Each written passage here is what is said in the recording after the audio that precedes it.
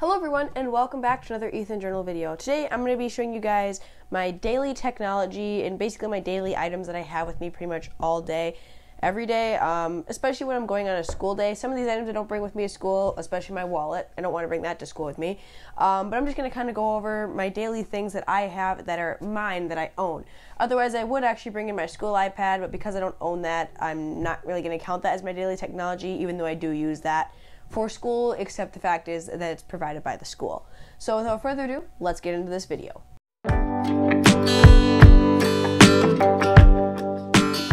Okay everyone, so to get started, this is my notebook here. This is actually a notebook that you can buy. If you head over to ethanryman.com, you can actually buy these notebooks. I actually designed them myself and I printed them myself, and I have quite a few in stock right now. So if you guys would like to have your own My Notes and Ideas book, you can check it out at my website. I'll have these linked down in the description. Mostly what I do in this notebook is I kind of use it as a journal some days. Other days what I'll do is I'll use it as a to-do list. Like as of today, we have a to-do list for our Easter party, so I had a to-do list in here listing all of the things that I have to do to get ready for my Easter party that we're going to have at our house tomorrow. So, and after that, in the back I have drawing space with dotted drawing and then just some blank pages like that. So if you guys would like to pick up one of these, again, I'll have it linked down in the description below. Moving on, I guess I could cover my phone. This is my iPhone SE 2nd generation. I've had this since 2020 when it first came out. I bought it in like 3 months. I got it as a birthday present after it came out, and since then it's probably been one of my favorite phones that I've had in a long time.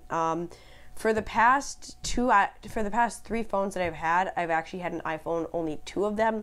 The last one I had before this was an iPhone 7, which I had to switch out with this iPhone SE because of the problems that I was having with cellular issues, which I guess the iPhone 7 was pretty much known for having.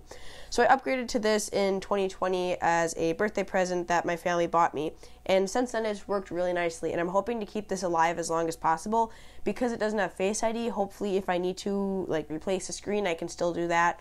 I don't ever use True Tone, so if Apple does take True Tone away from me, that's okay. But I'm pretty good. I actually have not broken any phones in my life. Actually, I should take that back. The phone that I had before my iPhone 7 was a Motorola, I think it was like a Moto E5 Cruise, I think it was what it was called, and I broke the screen on that after 2 weeks, which I had that phone for probably about 1.5 years before I got my iPhone 7. So yeah, that's my phone. This has 128 gigabytes of storage, and I use it a lot for photography. Maybe the next one I'll get will probably be one of the Pro model phones because I would like to have more features for camera recording. Moving on to my Apple Watch, I actually got this last August, another birthday present that I got for 2021, but I did actually help pay for this. This is my Apple Watch SE. I really like the SE. The only thing that's sad about it is it does not have the, I forgot what it's called. It's like the heart rate thing. Post-production Ethan, can you put in what it was called? It's like the thing where you hold down on the side and it tells you like your pulse.